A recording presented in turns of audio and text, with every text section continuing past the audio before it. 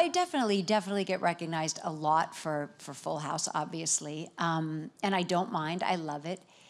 More and more, though, people are recognizing me from When Calls the Heart and, from Garage Sale Mystery.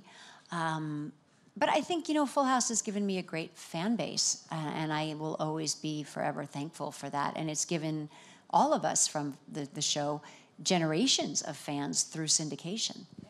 And this September will be 30 years since Full House premiered. That's 30 wild. years. September 22nd, 30 years ago. When you look back, does it feel like you were just on that set?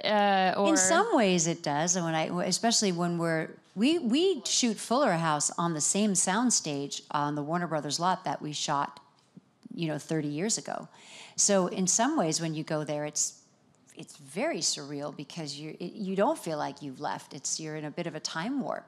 But it's great. We love being together. We have a great time together. And I feel really fortunate that they brought the show back and we're able to work with each other again in that capacity. And now, gosh, so many old shows are being resurrected and coming back. It's fun.